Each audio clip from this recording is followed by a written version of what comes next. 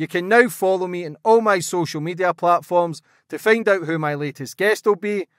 And don't forget to click the subscribe button and the notifications bell so you're notified for when my next podcast goes live. And then in 2010 I became Luke Mitchell's lawyer. So I've had access to the 36 boxes, I think it is, it's the criminal defence papers. I've never come across one shred of evidence, James, that links Luke Mitchell to the killing of Jodie. Nothing. This could be possibly the biggest miscarriage of justice Scotland's ever seen. 5 weeks before Jodie was murdered, he was sectioned for beating Jodie, smashing up a house and having a fit. And he beats Jodie and he gets sectioned. 2 men 300 yards away never went looking for her. Why? Luke Mitchell just walked right to the V and climbed over. The difference in statements, James, like night and day. But by that time they believe Mitchell was a killer. And the police are obviously telling them, listen, your statements aren't helping them. They changed dramatically. How many people, in your own opinion, do you think was involved in the murder? I think 1 man killed her. This is only my opinion. I think 1 man killed her and 2 men went to meet their pal that day and they were just too late. And then they got the killer away in a moped and the other one escaped through the woods. So how, for people watching now, how should they believe you or take your opinion as gospel? Because you are a lawyer and a legal detective, you have been on the case from day one, but for other people who ask the questions, like, why should they believe what you're saying? I haven't got a motive, James. What's my motive? Jodie Jones' granny, I'll say this on record, I've said that a few times, I've never held back. Jodie Jones' grandmother should have been charged with perverting the course of justice. She threatened Crown witnesses, i.e. her grandson. She washed clothes. Who do you think killed Jodie Jones?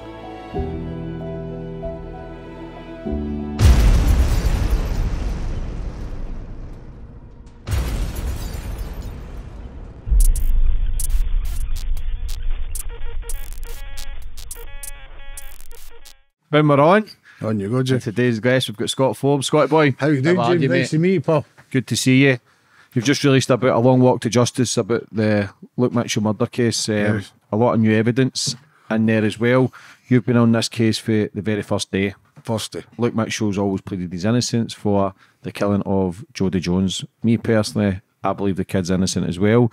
I was first brought onto this as well with Joe Steele. Joe Steele served over 20 years in prison. He said to me, actually says it on the podcast, that he believes Luke Mitchell was innocent. At the time I thought, nah, no chance. I always thought, little weirdo, little beast, little murderer. That's what I genuinely thought at school, and it was all over the papers and news that he was a weirdo. And then he sent his information about it, and the more I looked into it, the more I realised there was no evidence against the kid. He'd passed a lie detector, him and his mum. I know people say, oh, they can be tricked, this and that, but for 2 people to pass, it's like 4 or 5 million to 1. There was no, they were going on about the mum burning the clothes, which there was no DNA of either. We'll get into all this kind of stuff with the case, but there's been a lot of unanswered questions. Like, thankfully now there's a lot more light getting shed to the boy's case. They've done the Channel 5 documentary, exposed it even further. But first and foremost, how are you? I'm very well, James. Aye, very well. Joe Steele, can I give you a mention of Joe? Of course you can. I met Joe in 1993 in Sea Hall in Saughton. He'd been up in Perth prison with a very close friend of mine, Norrie Alexander. And so I met Joe, a wee fresh-faced man, the big glasses, right? And I was on the football field the night he escaped. One of the funniest nights generally I've ever had in my life. Went back into prison. You can imagine 5 guys escaping through a hole in a fence. And so he gave me the funniest night ever. People online talk about Joe Steele, speaking about Luke Mitchell, and they think Joe Steele is an intellectual. How can he say he's innocent? What? Joe Steele's got an insight into prison and into human nature like most people will never have. So for Joe Steele to come and say Luke Mitchell's innocent, it's somebody who should be listened to, in my opinion. Detractors wanting to rubbish Joe Steele. Me personally, when I did see that podcast, I thought Joe Steele speaks volumes. Me personally, that's only my opinion. Joe Steele saying Luke Mitchell never killed that wee girl speaks volumes for me. I'll tell you my opinion. Luke Mitchell did not kill Jodie Jones. I've no got a doubt about that. Listen, he's a wee weird boy, what you're saying. His mother's quite weird, but you don't know if she was weird before all this pressure or after it. And I understand why the police maybe targeted him. But it's 17 years I've been involved in this as a boy for the street first and foremost. And then in 2010 I became Luke Mitchell's lawyer. So I've had access to the 36 boxes, I think it is, it's the criminal defence papers.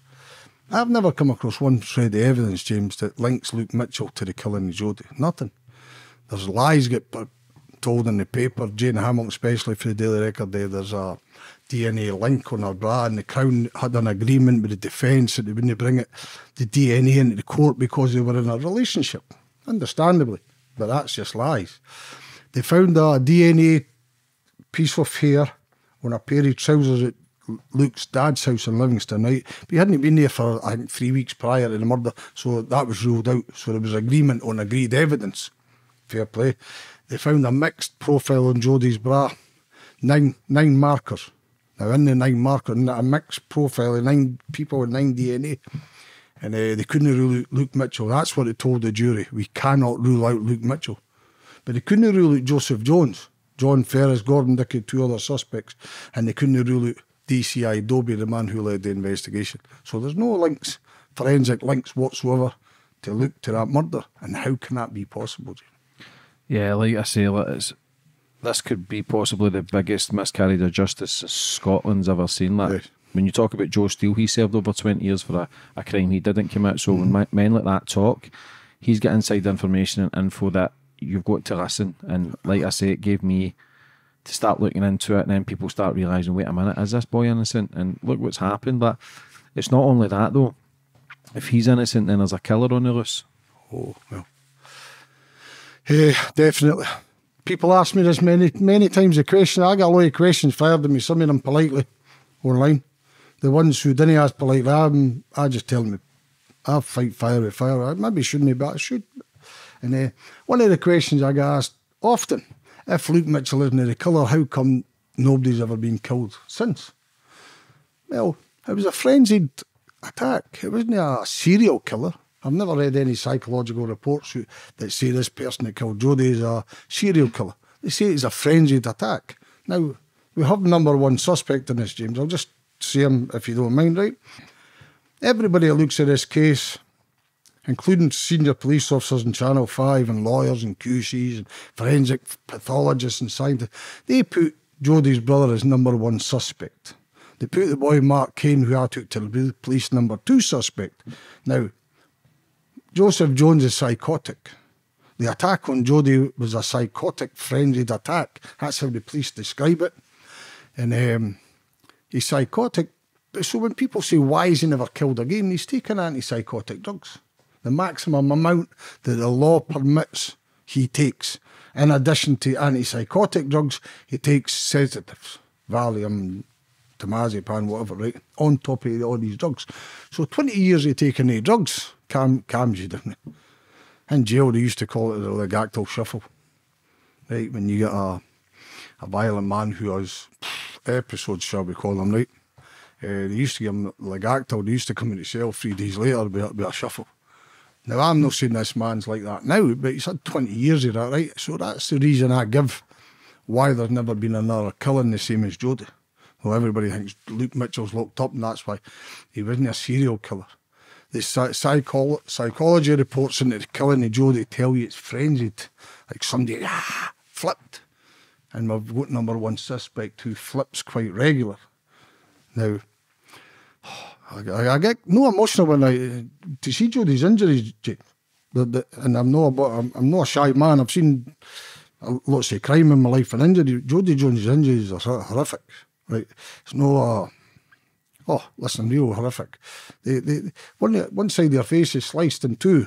She's decapitated. She's got wee cuts above her eyes.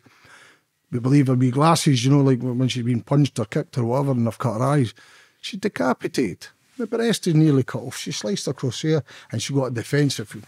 When she's done that, it looks like she's done that, and it's caught the back here, and it's nearly cut the hand. It looks like a machete attack, like we've all seen recently in papers. And Luke Mitchell's not got a DNA link, a blood. There's no bit of hair. There's no bit of saliva, and it's just the whole thing just stinks to high heavens, pal. That's the only answer I can give why nobody's ever been killed in the same fashion. Because the drugs worked. Do you know, like 20 years of taking any kind of drugs must have an effect.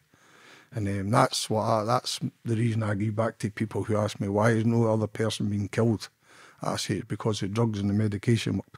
In addition, Joseph Jones was paranoid with smoking cannabis.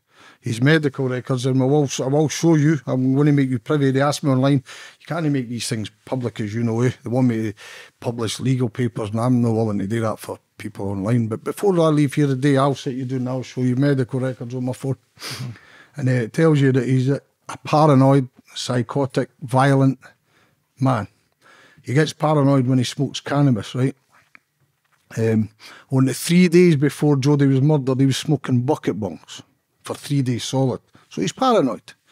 5 weeks before Jodie was murdered, he was sectioned for beating Jodie, smashing up a house and having a fit. And he beats Jodie and gets sectioned. And they administer him the maximum amount of antipsychotic drugs for 11 days. And then they release him. Now, when they release him, they tell you in his medical records, we don't want him to go back to his home because his mother's psychotic. And his mother permits him to go upstairs and smoke bucket bongs, which makes him paranoid, makes him unwell. And she doesn't force him to take his medication, so therefore he gets violent again. 4 weeks after that, Jodie's murdered in a frenzied episode. And so, what do you say about it? The thing that troubles me with that is he was never ever treated as a suspect. Never once. I don't know, James. He disappeared for 5 days. But see if you're psychotic as well, can you give a valid statement? No, well, listen, he used the mental health act.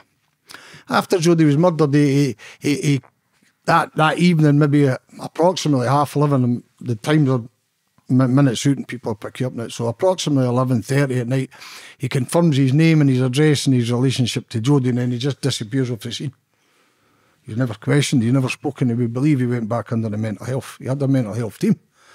When Luke Mitchell's trial came up on the first call-in, he went under his mental health team again, got excused for court, and then he done it again the second time. So he's never been questioned, he's never been cross-examined, his alibi was never questioned.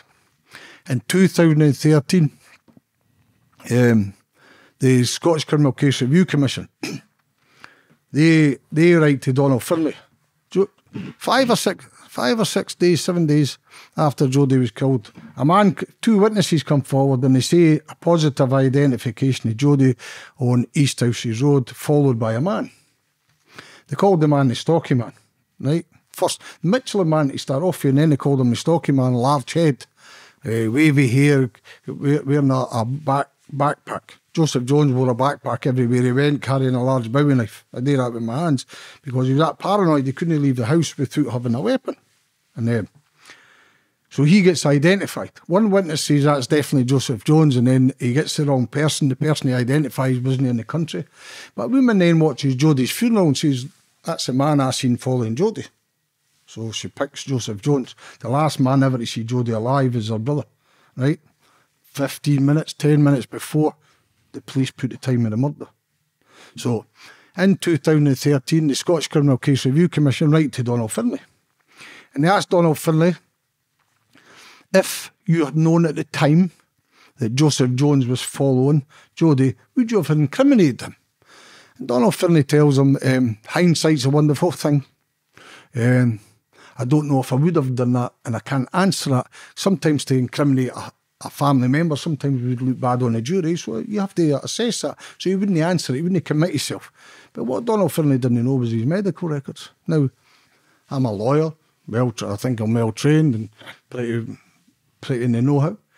If somebody comes to you and tells you that there's somebody following the girl that's been murdered, who has a real serious history of violence, real, like, heavy violence against the mother, he stabbed his mum, he beat his granny, listen, there's reports of him banging his head, ramming the head off your lamppost and blood coming from his eyes, and he's still frenzied in nature. And I knew this, and I had a client getting charged with it, I would have to incriminate that man. But Donald Finlay wasn't aware of medical records.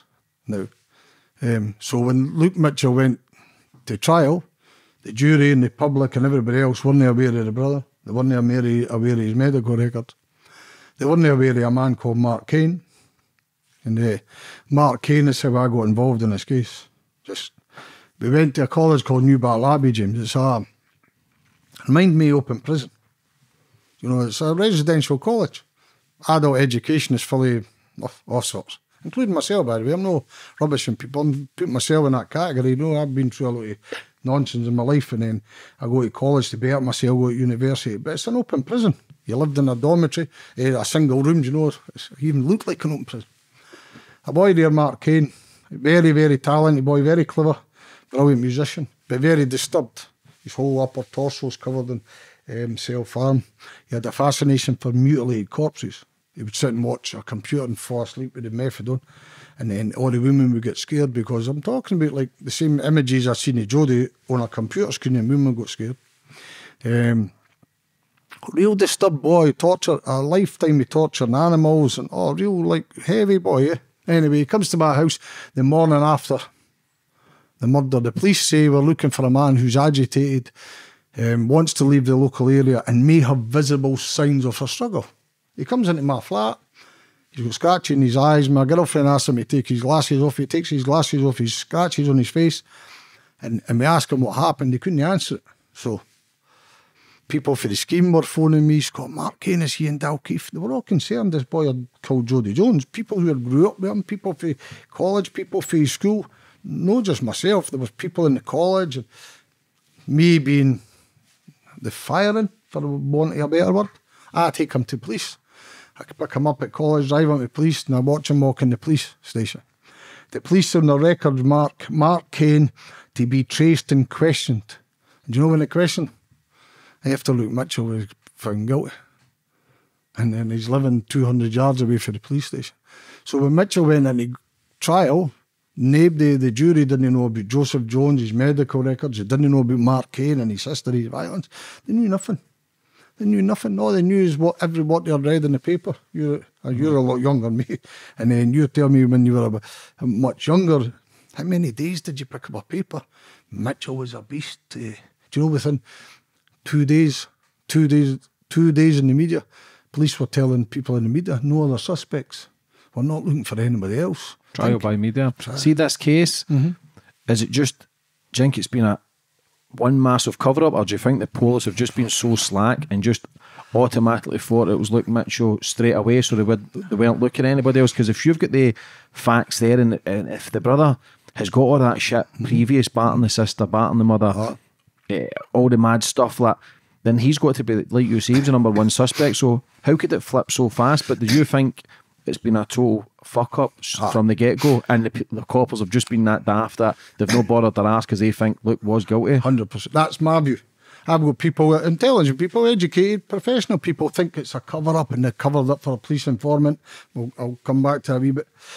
But nah, only my opinion. I didn't want to go down that road, because see, when you go down that road, James, it becomes conspiracy stuff, and people... It's too big a case for a 14-year-old lassie, Fade O'Keefe, to be this bad conspiracy cover-up. Do you know what I mean? But how could they fuck it up so badly?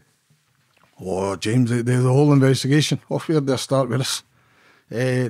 We'll start at the start. Right, they find Luke Mitchell. Luke Mitchell finds Jodie Jones. His dog goes on the wall and all that. And then 7 statements later and 5 weeks later, he walked directly to the body. That's all lies. The original statements for Janine Jones, his sister, and Stephen Kelly, whose sperm's on her, and they never even investigated him. That's another story. Right? Stephen Kelly tells the coppers when they first arrive, I fucking take it you've been at mine first. And there's a wee lassie died butchered. Why would you say that? In my mind. Anyway, they find the body and they go back up to the school. And they're standing at a school, and Luke Mitchell's clapping his dog, and all the Jones family are clapping each other. Craig Dobie arrives, DCI Dobie. His friend is Jodie's auntie. Oh, hello, Agnes. The granny, Stephen Kelly, have been over the wall. The granny's cuddled Jodie, so therefore anybody with common sense knows that the granny's clothes are important. Take the clothes, put them in a bag. They start driving her about Dalkeith for a police station to have coffee. They take wee Luke Mitchell, they look over, they see Luke Mitchell clapping his dog. Who's that? He found the body. And the police that visited Jodie's home have got written in a notepad, Jodie left with Luke. But that was wrong. She was going to meet Luke. But the police have now said, he left. she left with him, he found the body, but they didn't ask who else found the body. So they take Luke Michelin and they give him the full works, right? They strip him, photograph him, no scratches, no bruises. They take hair samples, dirty hair, not being washed. They take residue from under his nails, dirty. His ankles are dirty and his wrists are dirty, so he's not scrubbed, right? But he was the only suspect an hour after they found Jodie. Me personally think they were that arrogant. We've got him. That wee weirdo's killed his girlfriend and they've taken all these DNA samples of him and they think everybody else is okay. We've got the man, DNA will prove that. And then the 15th, they botched the whole crime scene, James. There's a police photographer, they go and they start cutting branches and they trample over where all the DNA and the blood, there's no blood, nobody's ever found where the blood happened and nobody found out where Jodie was killed. Where she was found, the forensic team say there's no sign of a struggle. How can this happen here? But they destroyed the whole thing. They rolled Jodie on a piece of polythene. This is a police photographer, by the way. And they drag her maybe 4 metres on a polythene across a crime scene. So it's destroyed. Could she have been dead before she was put there? 100%. She was carried there. She was carried there, James. There was no blood. There's no blood. See where Jodie Jones is found. She's lying at a tree. There's no blood. There's no sense of a struggle. Now, it's the ground's soft. It's all leaves. I'll take you a walk one day. Come to Edinburgh and I'll take you a walk, right? And if you done that with your foot, there would be a scrape. There was nothing. Forensic team say there's no struggle here. There was a wee line of blood along the wall, right? Genuinely had a bigger nosebleed and sparring. So where's all the 5 litres or 6 litres of blood? They never ever found it, right? The crime scene's botched. Then a pathologist comes. By the way, people, when you tell people, they look at you like, Scott, come on, seriously, it's the Keystone Cops. The pathologist arrives, I think, 1:30 in the morning or 2 in the morning. And she's too fat to climb over the V in the wall, right? That's another thing that has to be explored maybe later. And she can't climb over the V in the wall to access Jodie. So they just leave her all night in the rain. Now all she had to do was walk a few hundred yards left or right and you can walk into where the body is through a field, but she was too lazy, so they went home. So Jodie's now lying on a sheet of polythene in the rain overnight. Now, anybody with common sense knows that's the DNA finished. She's lying in a pool of water. Polythene stops water going into places, but also gathers water. They come in the morning, they roll Jodie into a body bag and they discard the polythene. They didn't test it. What else do I go? The search party, Stephen Kelly, Janine Jones and Alice Walker, Jodie's grandmother. Jodie's granny's a very interesting person, by the way, right? First and foremost, she knew where to go that night. She met Luke Mitchell walking up a path when he was walking to Jodie's house. They were on the path where Jodie was found, right? She then insisted Luke go back down the path that he had walked up. Why? Nobody's ever found that. When they asked her in the High Court, she says, I just did. Okay. Her sister and her boyfriend, Stephen Kelly, whose sperm's on Jodie, by the way, her full DNA profile is on Jodie, belonging to her sister's boyfriend. They all touch, they go over the wall, the granny cradles Jodie and Stephen Kelly goes over.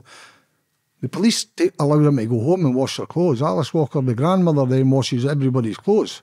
Then the grandmother, the police put an ABA, an appeal out for 2 men on a moped, Gordon Dickey and John Ferris. They're at the locus where Jodie's found exactly at the time of the murder. They're best friends with Joseph, the psychotic brother. Ferris has been with him during the day. He's left a 9-bar with him. And Dickey's going to buy hash for Ferris. They're on a moped. He's now admitted that he perjured his cell and they went over the V in the wall to smoke bongs, buckets, right? So where did he get hash? He had left out his 9-bar with Joseph Jones and he was going to meet him at 6. This is 5:15, so that was at 5 or 6 and nobody ever, right?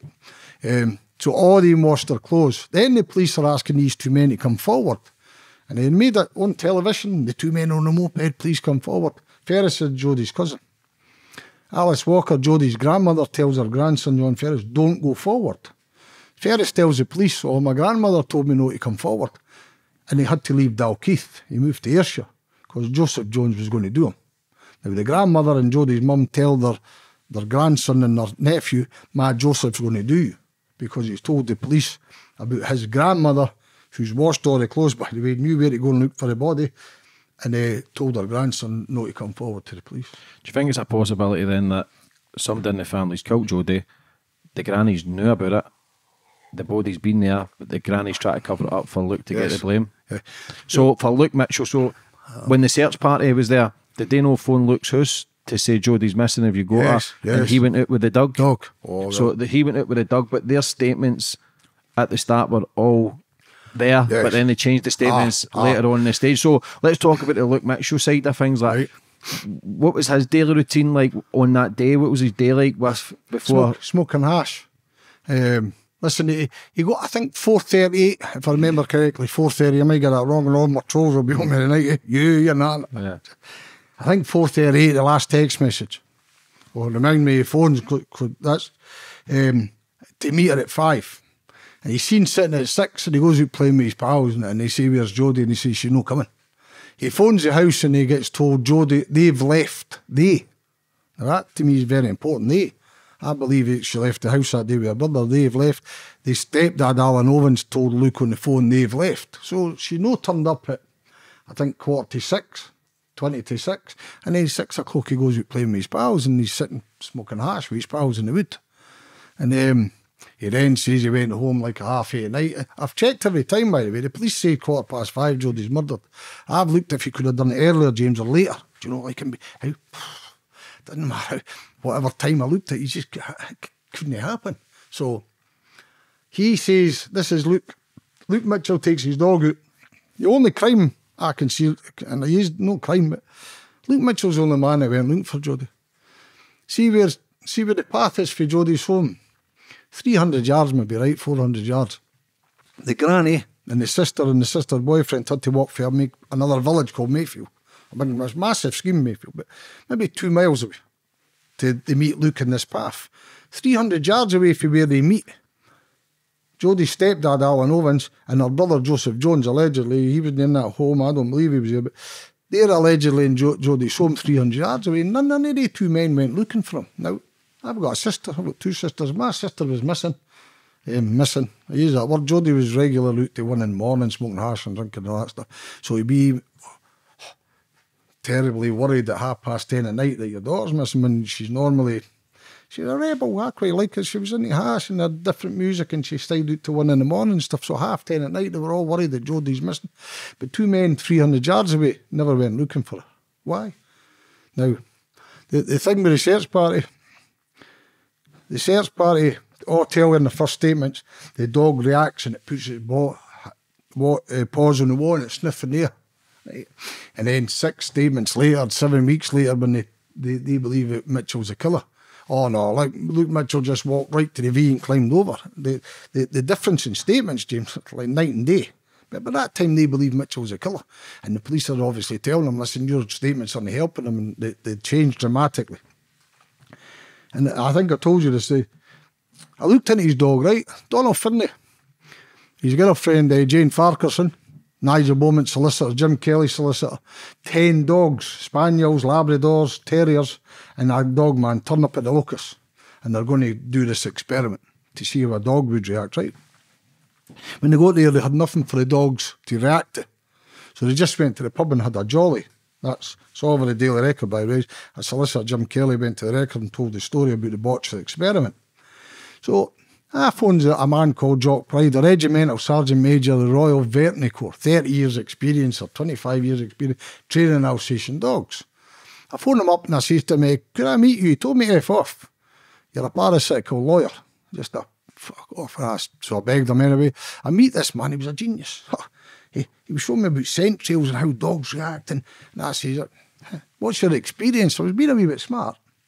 He says, 25 years or 30 years, regimental sergeant major, Royal Veterinary Corps, training Alsatian dogs. I said, what do you mean? He said, I used to take the litter squad and pick the best for ammunitions and humans, the worst ones for running the fence, no, for protection. And I said, what did you think of me? Exceptional. I said, why wouldn't you call her as a witness? He says, you're the lawyer, you tell me. Luke Mitchell's dog. Luke Mitchell's dog, he called her exceptional. I said, how would she have reacted that night? And he says she would have put her paws on the wall. And I says, why? Because he says the scent and the blood for the other side of the wall would grasp the ivy. And it would climb up the trees and the ivy, do you know, like it would crawl up. And because the ivy's going over the wall, now he says it would go like that, so the dog would go towards the ivy. Now everyone, Janine Jones, Stephen Kelly and Luke Mitchell all described the dog acting like that. Alice Walker says she couldn't describe it because she was further back. That's the grandmother. Then they all described Luke Mitchell wide-eyed and terrified. And then with 4 statements later, he was cool. He never showed any emotion. The first police on the scene says he was terrified. His legs nearly gave way. And yet 7 statements later, Luke Mitchell was very calm, showed no emotion, and walked right to the V and climbed over and walked right to the body. But you know yourself, you only need 2 statements to say to make anything stick. Like, how long did it take for Luke to get to jail? Was it over a year? Was it near a year, wasn't it? He was 14, so 18 months. Yeah, so it was a long time. So that shows that the lack of evidence was there. So how did they end up getting a conviction of Luke if there was no DNA? Is it only the statements? Is it only that family statements that's got him done? Everything is circumstantial. But what about the mob was accused of burning his clothes and what about all that? But there was no DNA found in the burner on the back. James, see the burner? I'm not exaggerating when I tell you I think it's 19 inches by 11, and it's for leaves and twigs, right? Corey Mitchell, I'm just going to say this, I hope I didn't offend her, but Corey Mitchell was a bit of a girl, right? And when I first met her, she was a fine looking woman. Neighbours, there's adjacent gardens, right? The neighbours have been in the back bedroom looking at Corey Mitchell sunbathing, and the wife's not happy. They give a statement. This is how the statement reads. The tarp, that's how they call a woman. A tarp in the tight trousers and the knee-high boots was burning something in the garden the other night. There was a strange smell. So they go into the garden the day forensic searches and they find nothing. Now, how's that possible? You've seen a Parker coat and a wee fire like that. There's going to be traces over the trees and the bushes and everything. Nothing. There was clothes getting burnt on the night of the murder. Up in a place called Stone Place in Mayfield, getting burnt by John Ferris, one of the boys at the moped at the wall. His mother and half-sister were reported by several witnesses, no one, several witnesses burning clothes, and the police have got the remains of the burnt clothes in custody and hid it for the defence. And I'll tell you why we found that out soon. The burnt Parker, then we found last week when a police person, I didn't want to say man, I'll get the man into trouble, and he comes to us last week and he tells us the burnt Parker, they had a search warrant for Luke Mitchell's school friend in a place called Woodburn, and a search warrant to go and take his green army Parker and they hide it for the defence. It's sitting in police productions. So the only green Parker I can find in this whole case, there's no traces of anyone ever been burnt. And listen, come on, it's not the easiest thing in the world. There's people in jail because there's a bit of DNA on a zip, you know, and they firebombed the car with gallons of petrol. Corey Mitchell's got no criminal background, near a Luke, and they're burning Parkers, and there's no traces of burning any Parkers. And the only other Parker is number 2 suspect, Mark Kane. Mark Kane wore a Parker, and everybody says he wore a Parker. There isn't a green Parker, James. It's an invention because one witness seen a man on New Battle Road wearing what they think was a long army Parker. They just say Luke Mitchell had a Parker. If it was a shut and closed case, that Luke Mitchell would have been charged within the first week. Do you know what I mean? So it took him over a year to get. There must have been so much pressure on the coppers to get somebody. And do you think it's a case of getting anybody just to shut the case down? The Scottish Criminal Case Review Commission in their reports acknowledged that Luke Mitchell was the only suspect in this case for an hour in. Think of that. That's a murder of a wee girl, and they've made him a 14-year-old boy the one and only suspect. They send away all the forensics. Me personally, I think they thought, don't worry about this, is easy. They've allowed people to do this, they've destroyed the phones, they've allowed people to wash clays, the crime scene's botched, they've missed witnesses, phones, all the Joneses. Joseph Jones has got a phone that belonged to Jodie. Jodie's got a phone that belongs to Ferris. Ferris has got a phone that belonged to Janine. Some have got SIM cards in the package and some have got handsets. Nobody knows whose phones are what. Then they open up data in unsecured room and they lose all the data of phones, apart from the ones that they thought could incriminate Mitchell. In other words, they destroyed it. They destroyed all phone data. I say that on record, through me, Lothian Borders Police, through me. They destroyed every piece of phone record. Then what happens is they wait 15 days when the report comes in. No, the forensic report. And the forensic report comes back and it clears Luke Mitchell. And I use that word, clear Luke Mitchell, because forensics tell you there is no trace for Luke Mitchell to that crime. And I think the police, what can they do for their own? They bring in a woman, called Agnes. I'm not even going to try and pronounce her name. Agnes, whatever, Polish, I think. She's Jodie's auntie, right? And Stephen Kelly's got a full DNA profile of sperm. Well, there's a full condom is there, by the way. We'll go back to that. It's bizarre. Whose was that? Oh, James Faulkner.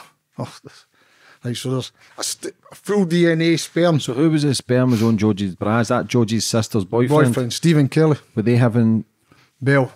something between Nobody them? knows that. They're saying it got transferred in a washing machine. And then I know. But then that's if anybody had DNA or get caught with DNA, they could say it been transferred in a washing machine. That's an out for any man that's in the jail the new way. 100%. DNA on them. And do you know who gave Stephen Kelly the excuse? I'm calling it an excuse. The police. Stephen Kelly says, I don't know how much sperm's on her t-shirt. So the police go and tell him, Jodie must have borrowed your girlfriend's t-shirt. But Janine and Jodie stayed 3 miles apart.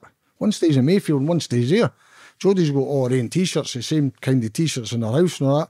But she borrowed her sister's t-shirt that day that had been washed in a washing machine, but still had a full DNA sperm for Stephen Kelly. Never investigated.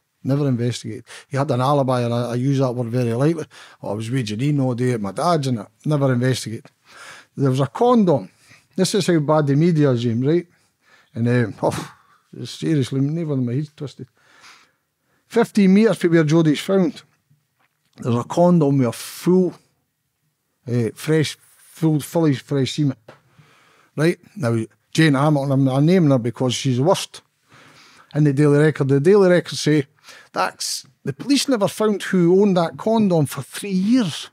Now, come on, anybody with common sense, if you find a wee girl that's naked and tied up, right, and then she'd been dressed up, but somebody put a wee socks in that back on, I'll tell you about that now, right? It's a sexual, the FBI called it a lust killing. The police says at first somebody who's sexually embarrassed and a frenzied killing. So there's a condom fully fresh semen. Surely, common sense tells you trace who owns that condom. They never traced him. They found him 3 years later when he got charged with another crime and he got his DNA and it came up in the database. So they went and see him, but they never, do you know what his excuse is for being there? Now he's in there at 9 at night and Jodie's killed at 5 o'clock and Jodie's 15 metres away from him. He says, I went in the woods for a clean wank.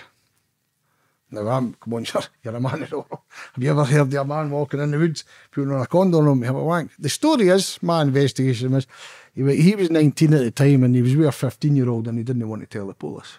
Years later at his work, telling all the lads it was a married woman.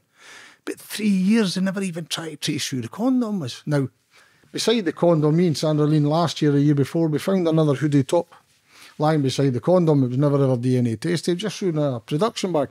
And they left, never tested DNA, nothing. The whole thing is just... But if the body wasn't done there, if it wasn't killed there either, and then it's been took there, then it's possible that the condom was just there, whether it was with somebody or whether he was having a wank in the woods, like, or whether he was having a wank or the body. Like, so how many people, in your own opinion, do you think was involved in the murder?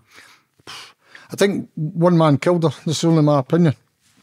I think one man killed her and 2 men went to meet their pal that day and they were just too late.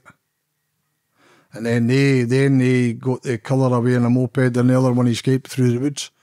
And then the father, a man called David Dickey, he's a hash dealer. He was a hash dealer, right? He'll be 60 odds now. Maybe 70. I interviewed him as a solicitor. He asked me in the field to finish the interview.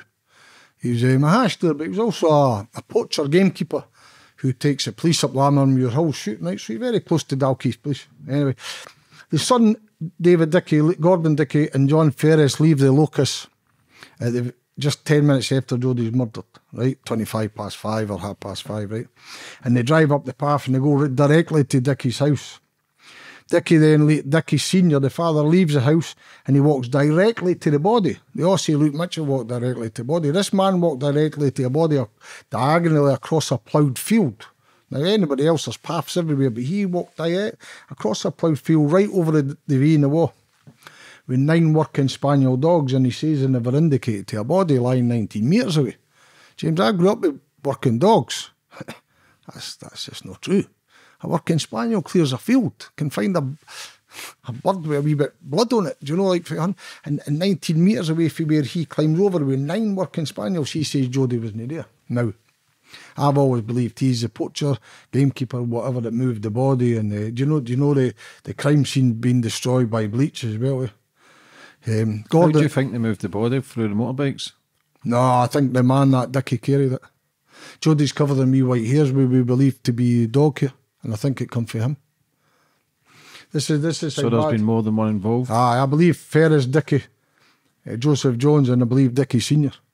I think they were involved, and I think others in the family knew, but I think they 4 are the prime 4. But it doesn't take a genius to kind of work it all out once you've got all the statements and everybody's background checks. Like the police would do all that anyway. James, but they must have if they just got it so fucking wrong that they've just targeted that poor boy. That's what they've done. And they've just tried to do whatever to get him, because listen, if you've got 7, 8, 9, 10 statements going against this one guy, he's a weirdo, he's fucking has affairs with his mum's a nutcase, that the mum, because was she no charged as well, Corinne, at one point? Oh, they charged her and Shane Mitchell, the brother. Shane's disappeared, by the way, and they all asked online, why is the brother not involved? I didn't blame the brother, because they've destroyed, look what they've done to him.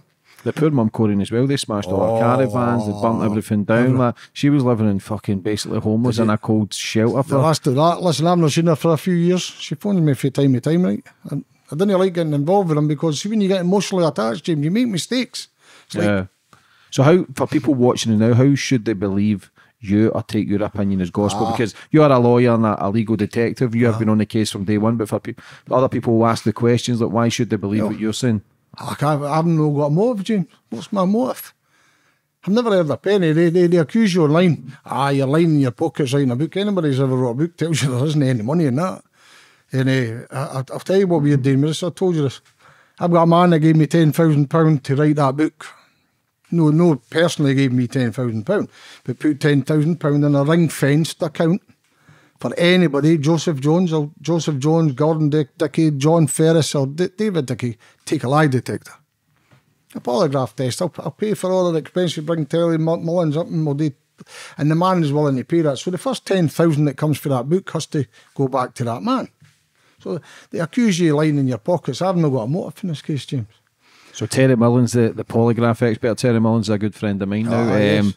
But with the polygraph expert, Luke passed the test and his mum passed the test. Like, 2 people to pass that test, like I say, is millions to one. Like, they're not fucking SAS agents, they're not trained soldiers where they can fake these tests. Like, when they 2 passed the test, I didn't know they passed the test. So when I looked into it, I realised, wait a minute, is there possible that this kid can be innocent? A 14-year-old boy who served life in prison, who could get out if he admitted his guilt, which he still doesn't, which takes a lot of bottle as well. But when they passed the polygraph test, like, how was the uproar then when both passed? Well, people started listening. I was his lawyer at the time. I'm not, that's a boss, by the way. And it was the first time ever I'd done in Scotland. We done Luke and his mum, and we done a female prisoner, Carla Nigo, and but no with Terry Mullins. It was done with somebody else, and it wasn't. Terry Mullins is the best. He's the best in Britain. In my opinion, the best. And I've done work with Terry outside of that, and he's a man of integrity. You couldn't go to Terry Mullins and buy him. Yeah. He's up to the biggest names. He's spot all right. over Europe. And the last time I seen Luke Mitchell was in Shorts Prison. And I can say his name now. He's dead, Martin Hamilton. Do you remember me Hammy for Mary Hill? He was sitting in the next booth. The gay guy. I wouldn't call him gay. You're nutcase. You know what I mean? Right, so when you're going to visit prisoners in Shorts, it's glass containers. It's glass partitions. So I'm sitting here with Luke and Hammy's in his neck. Right, so when he done the lie detector test, Terry told him to close his eyes because prison officers and other prisoners were looking in. So that was, he closed his eyes. And Luke Mitchell's telling the truth, James. Listen, see, I worked on many cases, right? And I tell people, listen, I'll shake your hand, but if you lie to me once, and I find out you've lied to me, I've walked away from cases before. Be Paddy Hill, you know, miscarriage of justice. I've done work for him and walked away for a case before. And I knew the man was still innocent, but he had lied to me. Do you know, he had led me up a garden path about his alibi, and it was just nonsense. So I walk away. And all the time I've worked on this case, and genuinely I've worked on it, I've not looked at the case papers for a long time. Me and Sandra, a couple of years ago, writing this, we went through the crime scene photographs again, right? There's only true evidence that's in this case. The rest of it is the police. Oh, Jesus, James, honestly, the lies. But the FBI, they flew to America. Could this sum up probably the whole case? They fly to America. Dobie and a guy Walker, I think, if I remember his name right. The two senior detectives, we've done freedom of information requests, right? How much did this cost? Two senior detectives fly to America. The FBI quoted us 30 grand. 30,000 they wanted us to pay and a retainer to get a new report done. So they must have spent 100 grand maybe, flying to America, getting an FBI report done on the killing of Jodie Jones. And you can't read it. It's just redacted. Took a black felt tip pen and destroyed the whole thing. What we do know is he says it wasn't Luke Mitchell. He says it's too young. It was a lust killing, they called it. Was it Lassie raped her then? No, but she was stripped naked. The media told you about the condom, it wasn't a sexual crime and that. Of course it's a sexual crime. Listen, she's stripped naked, her hands are tied round her back, right? And with her trousers. And her trousers are soaked in blood, I think, for the wound here. James, somebody went back and dressed out with Lassie.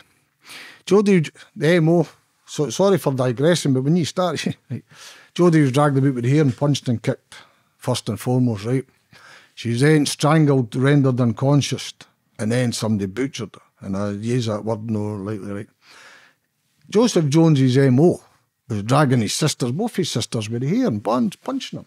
And all his statements for the family members are all telling you he ragdolled her or he swung her about with the hair. Well, Jodie was swung about with the hair. So it's all, that doesn't mean to say he definitely killed her. That's only my opinion. But it was something that should have been looked at. But the guy who tortured the animals and that as well. Oh, listen, Mark Kane. There's something, and they were all pals. Ah, well, listen, we're all hash smokers and we're all in the same vicinity. And what about the confession? Did somebody not walk into the cop shop and give a confession? Allegedly, right? I never put that in my book and people ask me that. Allegedly, Joseph Jones walked into Dalkeith police station and gave a confession about how he killed Jodie. But because he was psychotic at the time, they never took it serious. But if Joseph Jones walked in the morning straight and gave that confession, it would chase him, James. The case is closed. You hear me? Why have they never gave a retrial? Yeah, that's something that we're trying. It was tough to find new evidence, and there's a test for new fresh evidence, right? And the legal test is it was not available to the defence at the time of trial, right? Now, when we found the medical records, to me it's a smoking gun. When you read his medical records, I'll show you after this. Show you his violence and all, and what the medical records are saying about. But what somebody in the medical team, and the only reason I can say this or I believe this, Luke Mitchell's lawyers never requested them. When you're a lawyer and you want to see medical records, you write to the medical board or government and you say, I want James English's medical records, and if they didn't give them, you can fight and you end up getting them. Nobody wrote the letters, right? Or they're certainly not in the files. But somebody sent medical records to Luke Mitchell's lawyers. Now, the reason we know that is because they're in the photocopies, they're originals. Now, who's got access to the original? I think somebody in that medical team have realised, wait a minute here, you have to really know about this.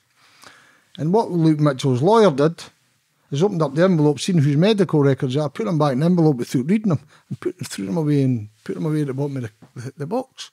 And it's like 10 years later, we're reading medical records. What's that? It's Joseph medical records. And you start reading them further and you think, what? But you can't then go back and say this is fresh evidence because they were available at the time of the trial. Mm-hmm. The only thing is, but somebody must have stopped that evidence for appearing. Like, who would do that?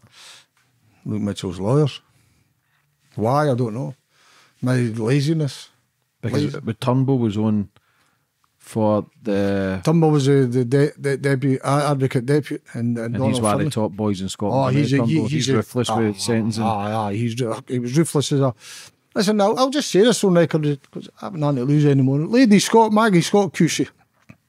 Now, Lady Scott was Luke Mitchell's QC at the time. The last time we put in an application to the Scots Criminal Case Review Commission.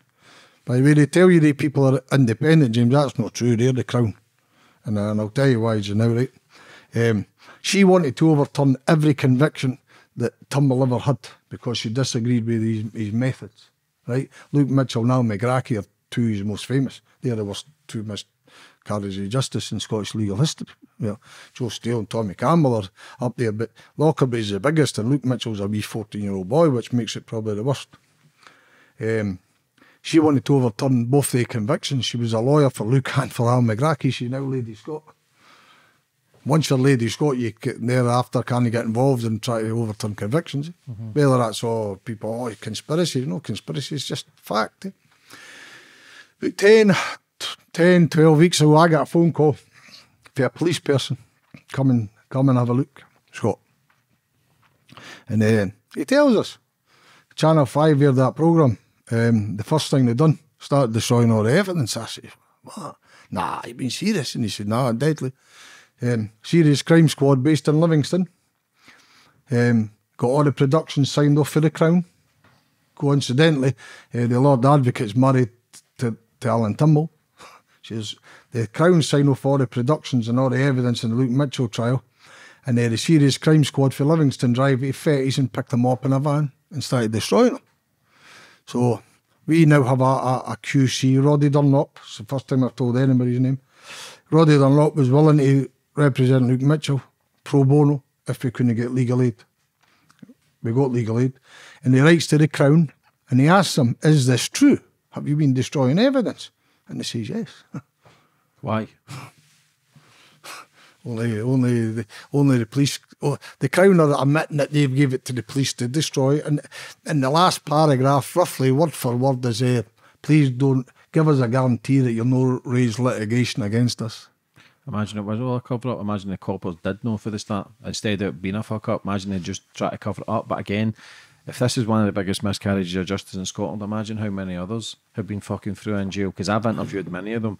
People served 20 odd years for crimes they didn't commit. This shit goes on relentlessly. Not all coppers are bad. It's like anything. There's good and bad, and there's some decent coppers. Like I've interviewed a few, and they're sound, man. Like, but there's some fucking ruthless bastards who would do anything to try and get top of the ladder. And whether that's throwing a 14-year-old under the bus is a different story. Do you know Craig Dobie retired after, right? Craig Dobie was a drug squad officer in Leaf in the city first, right? Dalkeith's a different ballgame. Sounds like a fucking zoo. I grew up there. It's rough. No disrespect to anybody. 100%. Listen, sound wild. There's jokes. There's jokes here that like, you have to be married to your cousin to get a house here and all, right? And the guy John Ferris, one of the moped boys, that's what they call him, the moped boys at the V. He's allegedly got a daughter to his half sister. And on the night of the murder, his half-sister and his mother are burning clothes. Oh, right.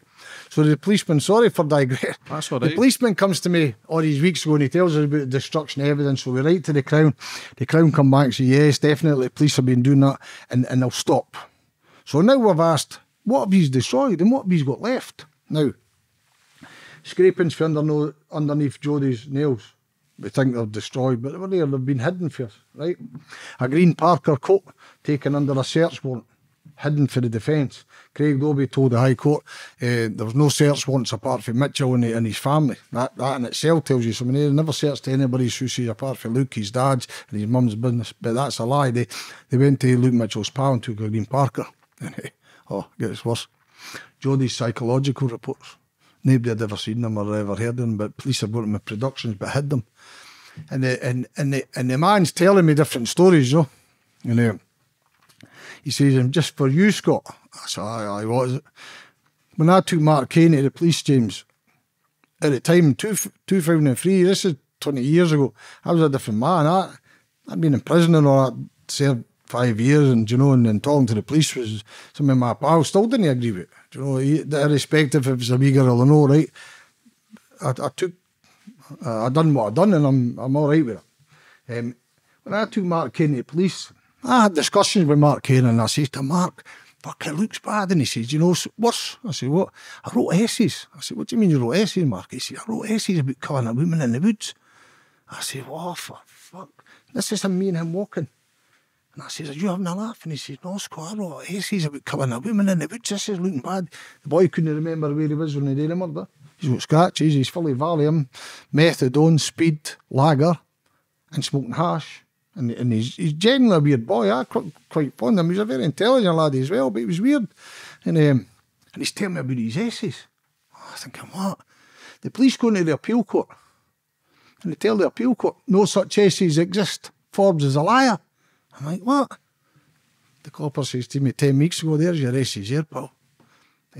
20 years later.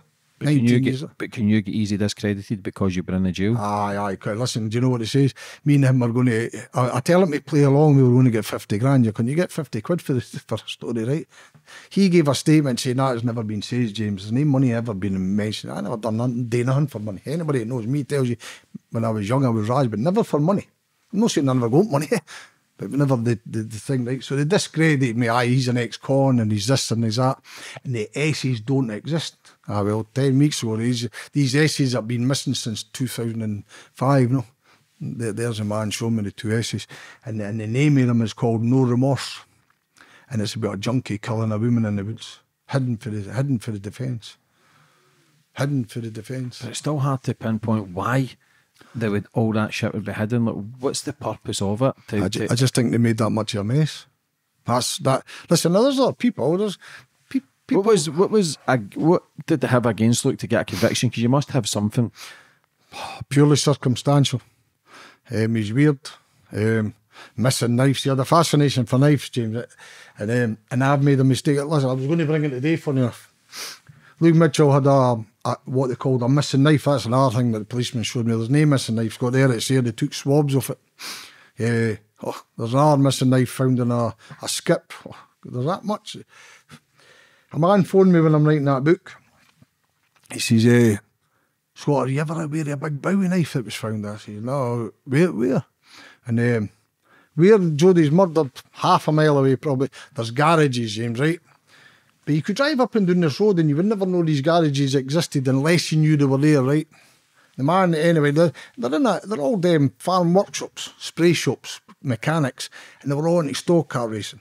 Joseph Jones, Ferris, Luke Mitchell's brother, the whole lot of them used these garages.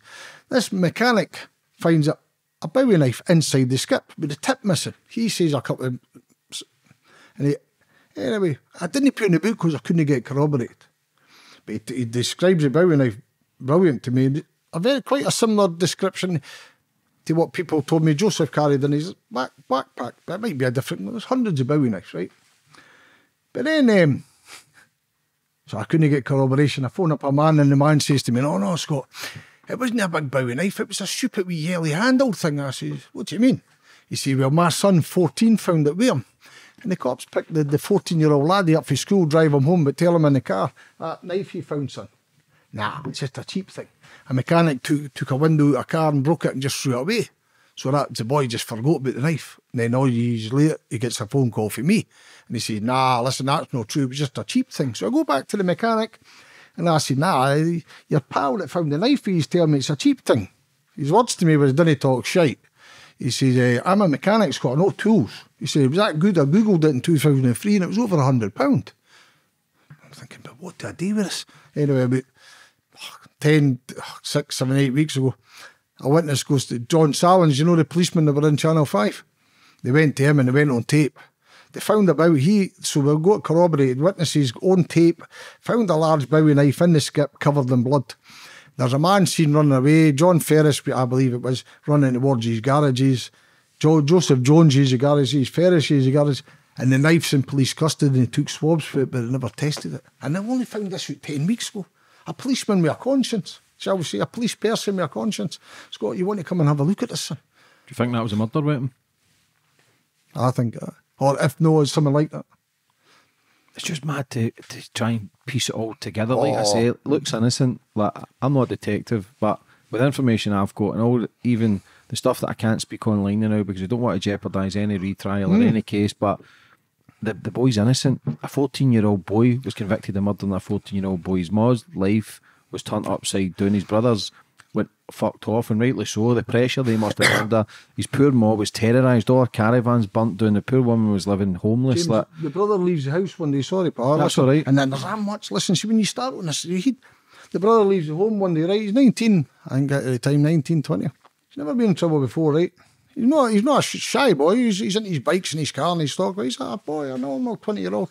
He leaves at home one day and he sees a police, like, blockade. No, he thinks it's for insurance or tax. You know how they set up roadblocks. It's for him.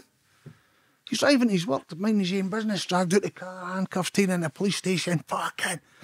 The interviews were that bad against Luke Mitchell and his brother. The High Court says were interrogations. A 14-year-old boy, it was interrogated, but they allowed it. Then they says to Shane Mitchell, they made him perverting the course of justice and then dropped the charges, which is not a normal procedure at court. And the High Court judge, Nimmo Smith, says to him, he allowed the questioning because he was not a suspect. See, if he had kept the charges perverting the course of justice, the questioning would have been inadmissible. But because he dropped the charges, they allowed his questioning. And the question is, how many fucking wanks did you have?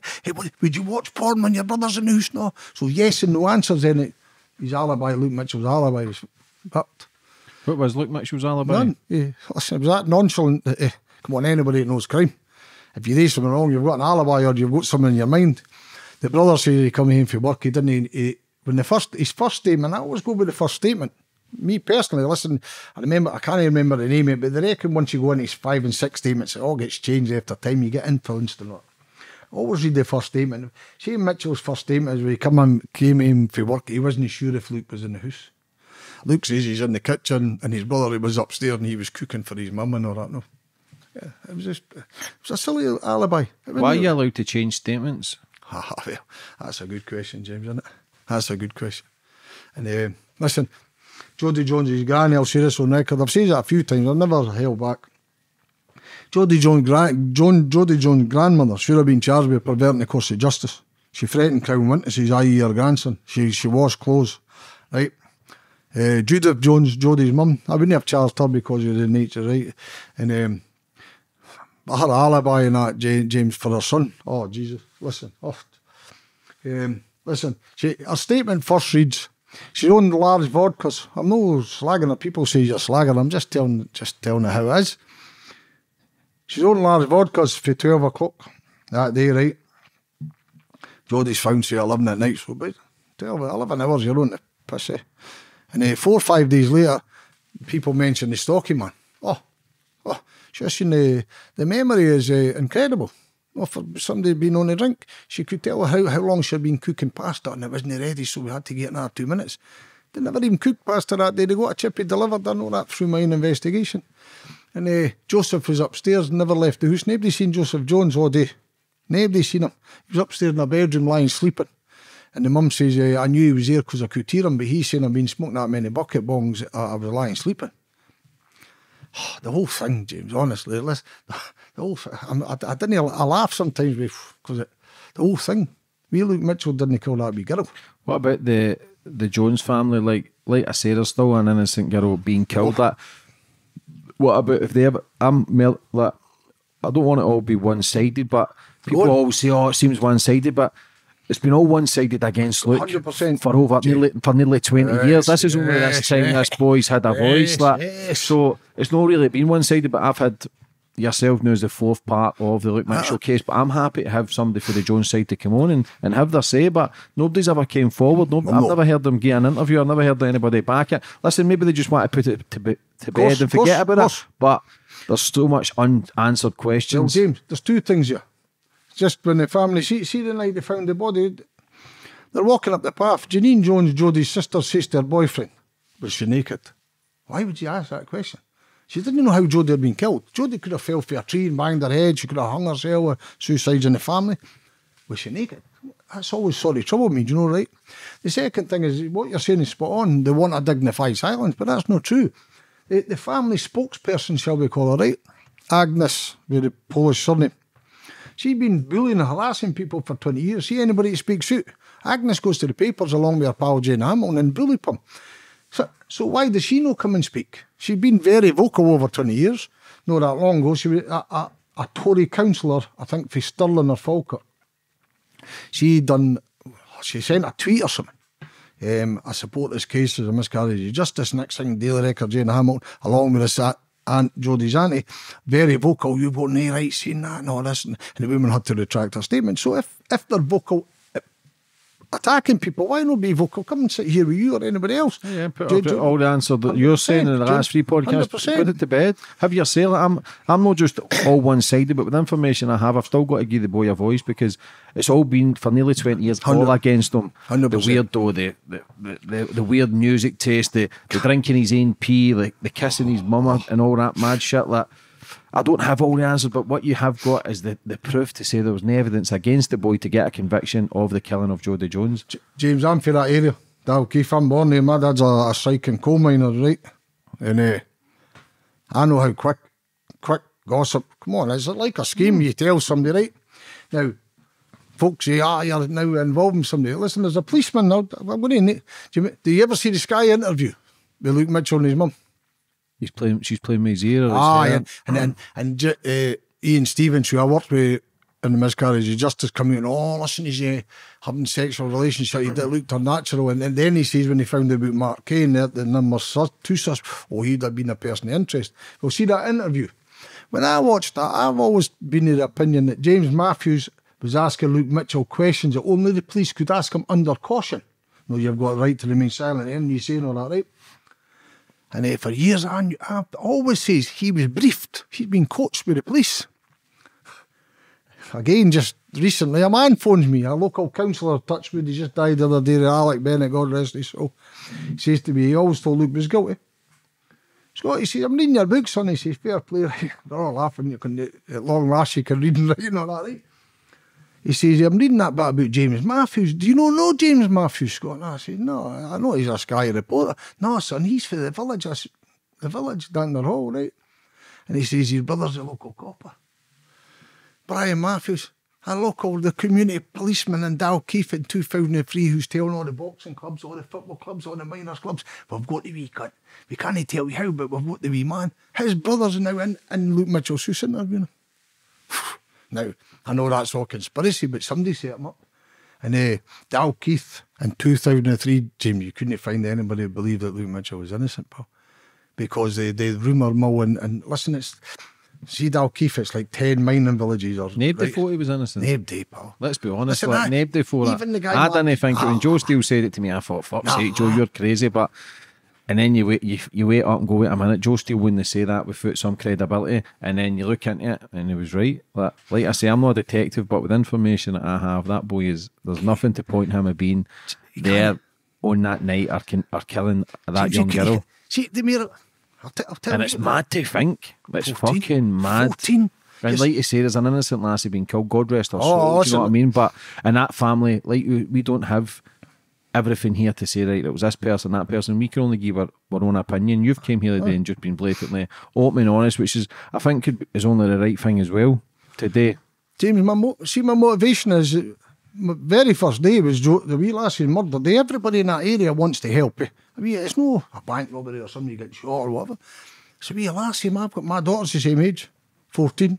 I went to my dad, by the way. See, when I wanted to start talking to you, I went to my dad and abused her and asked him. And he knows me, eh? And I said, Dad, I'm not listening, but... And he said, shout louder, son. And I went to my wee lassie, when she's 32 now. And 14, the same age as Jodie, in the same kind of schools. I've got a wee grandson in the same school now as where Jodie and I went to. And I went to my daughter, and my daughter told me, Dad, shout. And listen, my only motivation for the day one was Jodie Jones, right? I've never made a penny for this case. I've read in line, I've like my pocket, I'm not rich man anyway, and I've read in line, that's cost me fortunes. Like travelling back and forward here, there, and everywhere. I've been in Dalkeith 1,000 times for where I stayed to meet people and this. I never earned a penny, even when I was his lawyer. By the time we were his lawyers, the legal aid had been spent 10 times by lawyers milking it, right? And my motivation for day one was to be Jodie Jones. Still remains that, although, listen, the family hate me, and rightly so. I didn't blame them, and I don't blame the Jones family for pointing a finger at me and calling me a whatever. I didn't mind that, because what I'm saying is, if they were saying that about me, but I can't shut up for what I've seen. And this isn't just, I've not just read crime files. I've been in Dalkeith 16 years, people telling me things. Like the guy Dickie recently. Dickie's now admitting that he perjured himself, laughing about it and how he was over the wall. People are slipping. People are making mistakes now, James.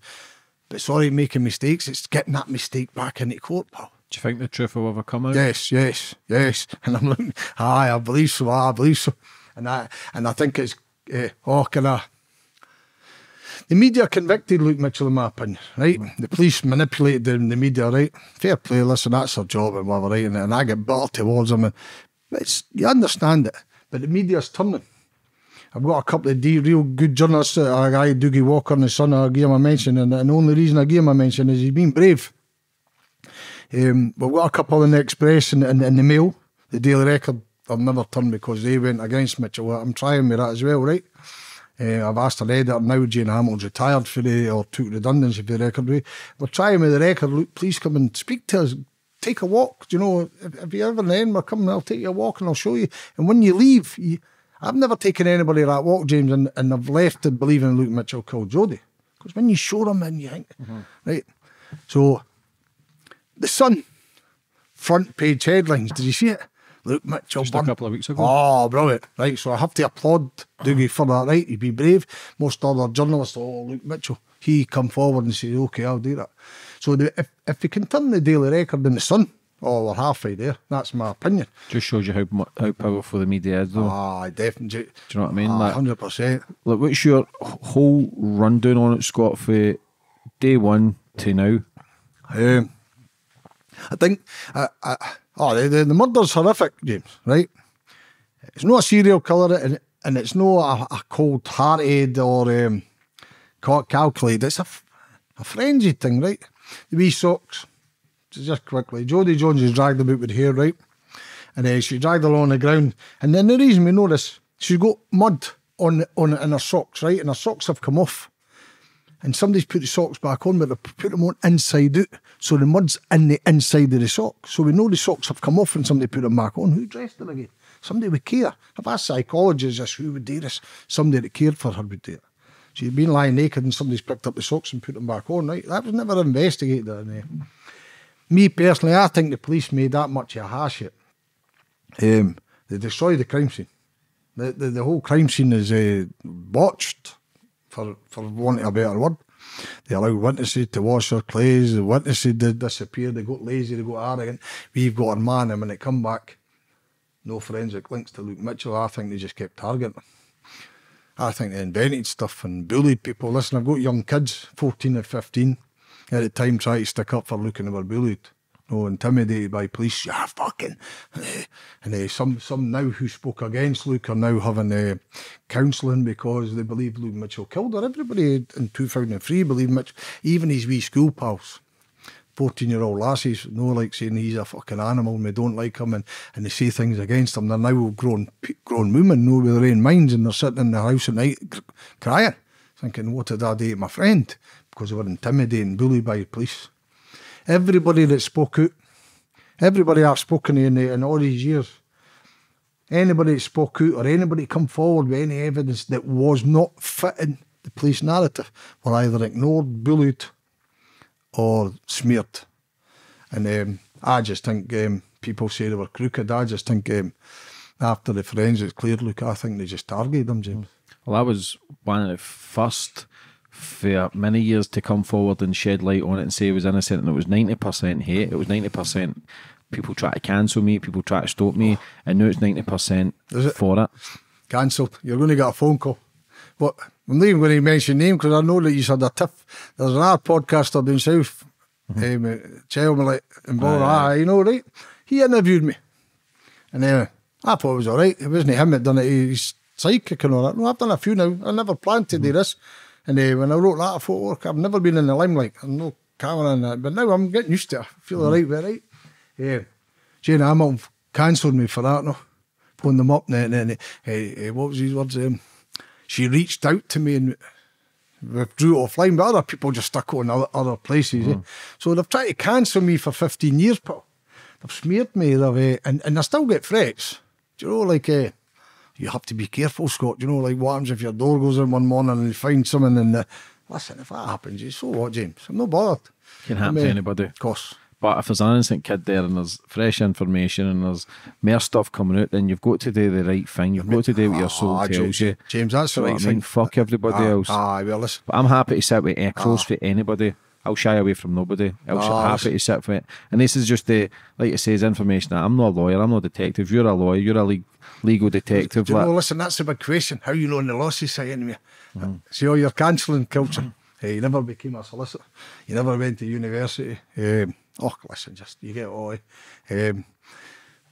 Paddy Hill, miscarriage of justice. When I leave for the day, I think I'm going to go pop in and see him. I'll take you and introduce you in that right for there. They call me their best investigator I've ever had. Right, tramping about a drum chapel at night with my briefcase, you know, like into a case, a terrible case and all that, right? And a case that Tommy Campbell brought to us many years ago. A guy was in shorts painted to sell green on New Year's Day or Paddy's Day or something. Tommy Campbell got in touch and says, "This man is innocent, you know, would you look at?" And I looked at the case, 2 cases for him, and I'm decent what I do, James. I'm fair street. I'm no hiding. I've done a 5. I was in Listee School at 13 and all that. And first time I was in Peel Glen and at 14, right? So I'm not a daft. I'm not a fool, you know. And 7 years at uni, 4 years postgrad law. And I'm not I'd probably look at things a wee bit different for other lawyers, and that, which is all right, okay. And Streetwise. Yeah, well, what is your qualification, Scott, for people watching? My qualification, I've got a bachelor's honours degree in philosophy and history, and I've got an LLB that I've done in postgrad, and I've got a legal practice diploma in postgrad as well. 4-year postgrad law and a 4-year undergrad with history and philosophy. Do you think Luke Mitchell will ever get out? Do you know what I think? Hope I'm wrong, James, but here's what I think is going to happen. I think the police have destroyed that much evidence, right? And when the Crown come back, we're waiting on this now. The Crown will come back and they're going to tell us what they've destroyed. And I think when they tell us what they've destroyed, it'll breach his Article 6, his right to an appeal. So they'll allow him out on that ground. And that way it saves them from investigating that there is no crime. That's what I think is going to happen. Do you think he'll ever admit his guilt to just try and get out? No, or do you think it's came too far? No. Listen, I've heard, I read a statement earlier, you know, like when he was in Pullman with shot and his soup and me pissed in his soup and that. Okay, I've seen all that. But imagine even going on record when you're a grown man talking like that. But okay, I got told he confessed when he was in a digger in Pullman, right? And the people that I heard were there. You would confess, because if you didn't confess, you were getting sliced. So I heard all this, and I heard it for years, and I've mentioned it as people spoke to me. I've heard this in Pullman that he'd done this and he'd done this. I went to men that we both know that were in Pullman and told me that's nonsense. I never heard that, and they thought he was a beast. But other people tell me, Scott, I was in here and we gave him a hard time. But some of the people who gave him a hard time in Pullman now are very supportive. And they're laddies for that area. They've done 5 and 6s when they were young laddies in Pullman. They're now very, very supportive. You can see why he get terrorised, because if I was in the jail and he was there, you're going to terrorise him because you think it's true. By the way, James, you know you boy.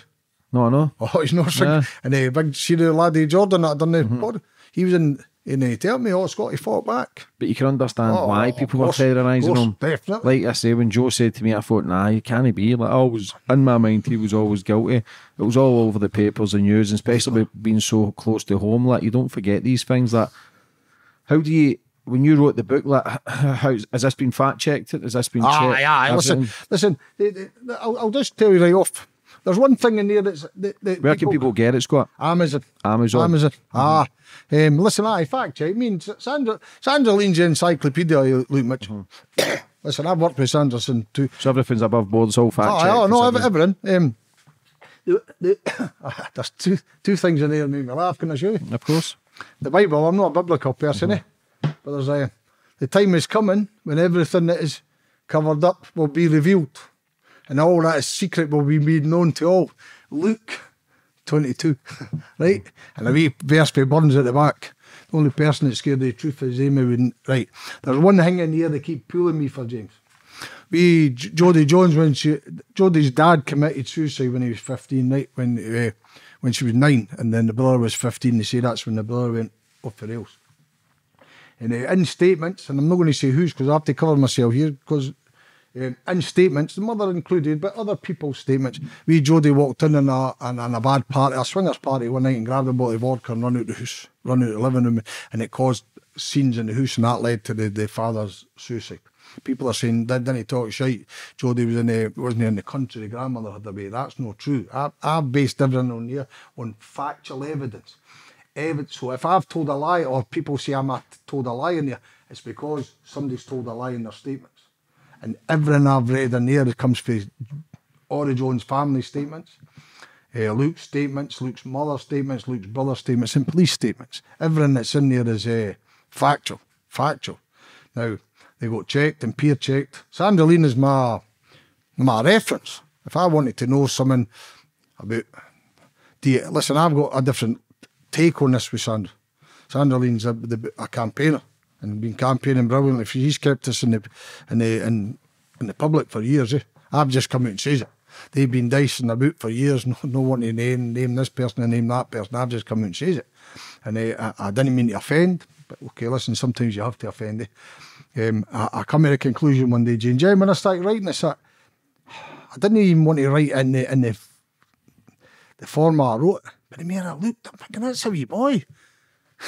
You know, I was looking at like a court case and trying to write all professional, and I'm starting to look at it and thinking, he's 14. He's a fucking bear and he's a child. Doesn't matter how you dress. I didn't even mean if he's guilty, he should have been treated better. But he's 14. I'm thinking 14, imagine sitting in your house at 14 with your mum. You've got nobody in the world to protect you. They're sort of middle class here. They live in a wee middle class scheme. His dad's not here, he's got big brother, but you've got nobody to protect him. You've seen the media, how they work, You've got the Daily Record, outside your house 24/7.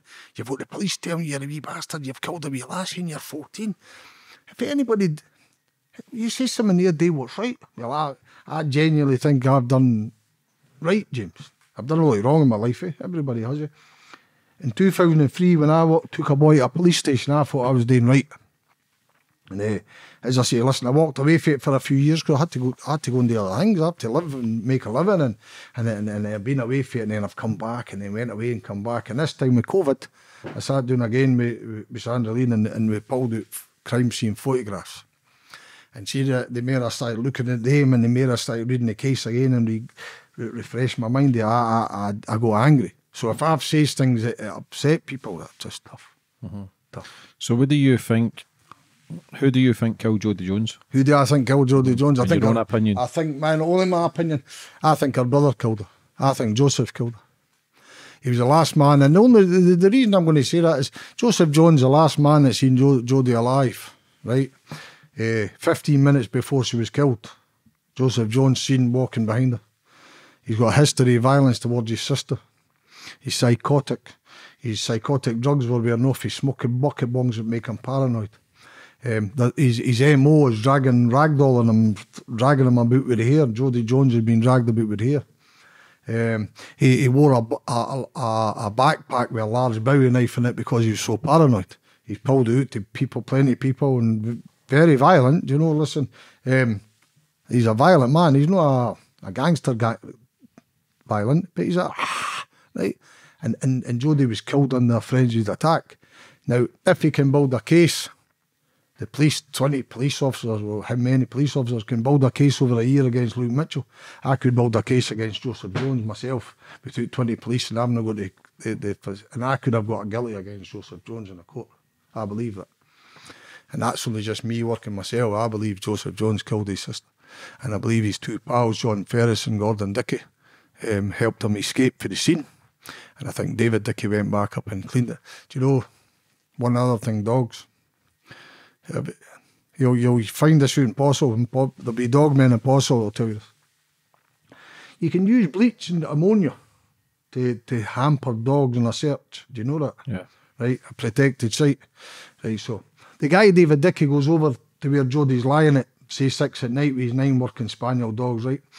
And he didn't come forward, but his son comes forward 5 days later, and in his statement he says, "Mum, my dad went back over to the site." So instead of the police going to David Dickey and treating him as a suspect, or even a person of interest, right, they invite him back over to the locus and use him as an expert witness. So he's now trampling all over the site. He's got blood on his boots, but they can't then tie the blood into him being anywhere near the murder site because the police took him there. Then another set of police go to his house and they start asking him about sexual relationships and how many times he had made sexual advances towards Jodie. But the police one set of police are using him as a witness at the locus. Think of that. If he had been part of that and his DNA is over Jodie or at the locus, it got cancelled out because the police took him back there. Now, 5 weeks later, the days, I get mixed up after years and too much. But they bring up so they use a guy called David Dickey as an expert witness, right? First. Imagine that. Then they bring up the dog team for Yorkshire. Same dog team that was Madeleine McCann, right? Different dogs, obviously, but same team. And they bring them up and they take them into Dalkeith, and do you know what they say? Our dogs are hampered by a bleach-like substance. Ammonia. Somebody poured ammonia where Jodie was found. People had sprayed the site with ammonia. Who? They never investigated, never checked. Me personally, I think it was David Dickey. How many people do you think were involved in the whole thing? The cover-up, the body wear, the known who killed her, how many people? Oh, I think Joseph killed his sister. I think David Dickey and Gordon Dickey and John Ferris knew and helped them escape. And I think Jodie's mum, stepdad, knew. I don't know what parts they played, no. There's always puzzled me about it, James, right? And you're a young man, so if it worked this. Jodie's mum on the night she was killed, right? She says that she leaves the house, right? She's only the drink. I'm not slagging her here. I'm just telling facts, right? She's only double vodkas for 12 o'clock during the day, right? And she's pissed. And the guy, Alan Ovens, he works in the cleansing. He comes home from work. And he says Janine's in the house, right? But then when the stocky man mentioned it was Joseph. So he changes his statement for Janine to Joseph. But at 6 o'clock that night, they say they leave the house, right? To go up to a cemetery to visit her ex-husband's grave. Now, if you're a young man in the, I don't know, 30s or whatever, right, and you've got a girlfriend and she's half pissed and you come in for a hard day's work and you want to go up to a cemetery, go and visit your girlfriend's ex-man's grave. I found all that pretty strange. I always thought that she left the house because she knew something had happened. But that's only for their conscience. I can't prove that. Although people tell me things and listen, it's a village, eh? And when you go there, people talk to you, other people don't. But I believe the mum knows. I believe the granny, Alice Walker, who's now dead, she washed clothes, tell witnesses not to come forward. She knew exactly where to go that night. I think she knew, and I think Jodie's mum and stepdad knew, although they never had nothing to do with it. And I genuinely don't think they try to set up Luke Mitchell. I just think they try to protect their son. And Luke Mitchell just happened to... The fall guy. Where do you go forward for it here, Squat? Well, listen, we're waiting on the Crown. We're waiting on the Crown coming back and telling us exactly what they've destroyed. I've got a funny feeling, James, have destroyed everything. I think there's forensics. There's forensics we want tested again, right? There's things that were never tested in 2003. The Commission tested their trousers again, I think, 2013. Our trousers on the zip and that, they tried and they couldn't find nothing else, right? But Alan Jamieson of the Forensic Institute in Glasgow, he's always maintained that he would like to test other things in the case. So if they've not destroyed certain things, we would like to get access to them. I believe now we will get access to them because the Crown are now in a weak position because they've admitted that they've destroyed evidence. And try again. Try forensically, James, to re-examine us. Or, I don't want to get a Galway, but we're putting pressure on people. The guy Ferris, we're going to go and visit him soon. No me, you know, but journalists, brave journalists, there's a couple now standing up, eh? And we're going to go try and speak to Ferris and Dickey and Joseph Jones. And there's pressure. I know people tell me they're saying things now and they're getting... Me personally, People get nervous, and it only takes one person to be living with all that guilt and regret to have a breakdown and go, do you know what, this is the truth. Because somebody knows it. Listen, they're decent guys.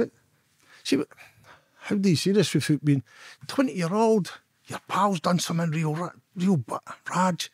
20, I would have probably try to get my pal away. It's your best pal, man, Is it? and he's come with a problem and says, can you help me? You're always going to back him up. Obviously, if you go to this scene and you're thinking, shit, man, what have I done? But you're already there. Once And that's you the take that scary one thing. step, James, once you take that step to get my way, And if this guy is as crazy as you say, you don't know if he's threatening people as well. Do you know what I mean? Oh, they're scared of to him. go and help them. oh, they're scared of him. Listen, the guy John Ferris moved away to Ayrshire. He come back and he was in Mayfield and drove up the pavement with a car trying to run him over. He's a violent man, you know. Do you ever worry that somebody could try and take you out Listen, that's part of the game, isn't it? because of the names you're mentioning, kind of just. Well, letting listen. Over the years, James, I've been in 5 years now. I met more dangerous men than him. I'm not saying he's not dangerous. Well, listen, if you can do that to his sister and I know he's district violent, I suppose. Okay. Listen, that has to happen. I wouldn't worry. I didn't even know worried. Can I tell you something, James? I'm actually proud, pal. I've done a lot of things in my life that you're ashamed of, you know, and no shame. That's Everybody has. Of course, But there's certain things I've done that I was quite proud of. Do you know, when I got older, walked in my lazy at myself and all that, right? But this, I'm genuinely proud of myself, pal. When I stood up in 2003, nobody was, you know, like everybody, Mitchell and all that, I thought, this is just not right. But in 2003, I was an ex-con, made uneducated, so it was easy to say, oh, he's fucking daft and this and that. He's not clever enough. They can't tell me that anymore, James. Listen, I sit with sheriffs and KCs and all that, having cups of coffee and an intellectual conversation about law and anything else. I'm not a stupid man. So in 2003, I was insecure. You're a laddie for the street. Not a laddie, but you know, and you're going against all this tide. No, now, pal. I am. I'm pretty good. So if John Ferris and Gordon Dickey, listen, Gordon Dickey's a big brute of a man as well. And I interviewed his dad. This is quite funny. I interviewed his dad in 2011, right? And he says to me, "Come on, we'll go in the field, son, and get this conversation." I had a briefcase and a suit. I said, "Aye, go on then." "What?" "Go on then." And then we walked in the field and he just kept talking. And then he says to me, "But you'll not be interviewing my son like that." I said, "Aye, okay, no bother." No, and I just walked away. And they say, "Well, I'll tell you, Luke Mitchell was ID'd, allegedly, on a path, talking to Jodie at 5 to 5, round about that time. But a woman called Andrina Bryson. It's always been questionable. She went to court. Could you see the man you seen that day? No. They showed her mugshots, boys of 12 and 13, 14, and then they showed her a Instamatic. Do you remember the Kodak Instamatic? Mm-hmm. One of them with Luke Mitchell, because he had never been in a mugshot. And she went, aye, that's him. So they had him now in East Deuces, right? He was never up there. So anyway, we meet Andrina Bryson 2011. We send her a letter, we chap her door, and she phones her office. So we go to meet her. Myself and a solicitor, great man. And we get to the home, right, and she's here with her husband, which is fine, because I wouldn't meet lawyers on my own, right? You take somebody away. But her mother-in-law was there.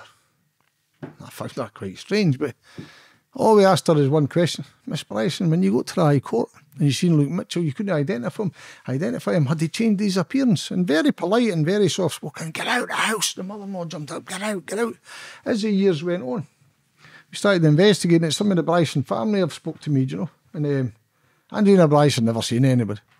Andrina Bryson was driving along the road. Allegedly, her husband seen a couple arguing, and because he had mental health trouble and drug troubles, he got his wife to come forward. She was doing the best because she knew the Jones family. Everybody in Dalkeith wanted to help catch the killer, and she was doing her wee bit for the community. And she had ID'd Luke Mitchell, but when she went to court, she couldn't ID him. Mm-hmm. Fair play for coming forward, Scott, and just thanks very much. And just having the balls to just say how it is for your side, for the evidence and everything you've got. Like I say, the newspapers, Luke's conviction, your story, the other three parts I've done, people can make up their own assumption and decide what they want, but end of the day, Luke's still in prison. There's still an innocent girl being killed. I don't know 100% facts of everything, but I've got a rough idea, and for what I've gathered, that kid is innocent. But would you like to finish up on anything, Scott? Luke Mitchell never killed Jodie Jones, James. Didn't he kill her? I invite anybody. Listen, you're inviting anybody to come on your podcast, right, and take a walk, sit and listen to you. I invite any of them, any doubters. And after this, I'm going to show you medical record.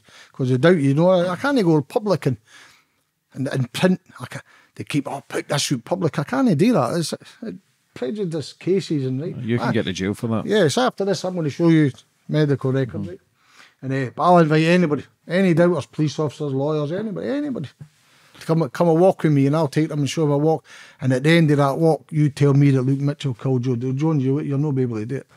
Could Luke have had any involvement in this case? James, I've genuinely listened. For every time I looked at it, I always try to find Luke Mitchell to be guilty. Does that make sense? Listen, I had to go away for a few years and different things and work on that other thing and always come back to it. And every time I've looked, I've always tried to find something that put Luke Mitchell in the frame. None, Paul. There's none. They made up stories. Listen, I'll say this, and Luke Mitchell was a weirdo. And he admits that himself, right? He carried knives and he acted daft. No, he burned himself with fags and he always had a blade. But he's a hash smoker in 2003. It was soap bar. You need an axe to carry, right? So he always had a knife. Okay. Maybe a bit too close to the relationship with him and his mum, a bit funny, but there's no cruelty to animals, there's no deceit, there's no criminality, there's none. And his mother... People don't say there was hanging for his door, dead animals and that, though. The biggest rumour ever in Dalkeith in 2003, it wasn't Luke Mitchell, it was his brother, Shane, right, who was hanging animals. Hung his dog for the door and tortured it, and he was never at the Roslyn Lee Hospital, right, with mental institute in Dalkeith. It wasn't just a little shite, sorry for swearing, but shite. Shane Mitchell had never been near the Roslyn Lee Hospital in his life. The only person that had been near Roslyn Lee Hospital in his life was no Luke's brother, but Jodie's brother. The only person who was torturing animals in this, apart from Mark Kane. Mark Kane, the man I took to the police, James, the cruelty of animals are another level, right? But Joseph Jones also, a torturer of animals. Can I say just a logical, this is me. If you have a psychotic fit or you have an outburst and you're a boxer, you throw punches, eh? If you're a karate guy, you kick. But if you're into chopping up animals and you have a psychotic fit, what are you going to do? The thing is, if Jodie was getting punched in her hair pulp, there'd surely been DNA. They must have been wearing gloves then. Well, listen, Kate, they've got Luke Mitchell doing wearing his balaclavas, gloves. I think Professor Basuto, he was a police pathologist. Listen, I've worked with Professor Basuto 2 or 3 times, and he's a lovely man and a brilliant professional. But if I says, I need to find this in this murder, he'll find it for you. Does that make sense? For anybody watching, Scott, that's maybe... You don't know who watches, say somebody wants to come forward with new information, how can they get in contact with you? Listen, I'm on Twitter, everybody knows me on Twitter. I never use Facebook, but I use Facebook Messenger. And my email address is scf65@hotmail.co.uk. Again, Scotty boy, would you like to finish up on anything? Just please finish. Luke Mitchell did not kill Jodie Jones. In your book, people can get this on Amazon. It's a fascinating read for anybody interested in this case. But for coming on today, Scott, telling your story, Thank you very much, appreciate it. Thank you. Keep fighting a good fight. God bless you for the try my best. Thank you.